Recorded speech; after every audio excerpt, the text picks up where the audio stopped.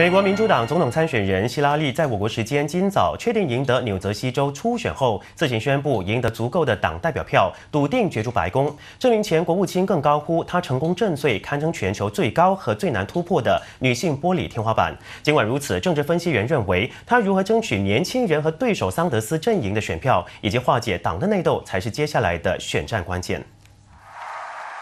8年前，他在党内初选时候突然退选，转而支持时任参议员的奥巴马征战总统选战。8年后的今天，希拉丽名正言顺越过了党内提名门槛，有望成为美国建国239年以来第一位代表主要政党参选的女候选人。Now you are writing a new chapter of that story. This campaign is about making sure there are no ceilings. No limits on any of us, and this is our moment to come together. 希拉丽的党内竞争对手桑德斯誓言将奋战到底，极力安抚选民在7月的党内提名大会前改变心意。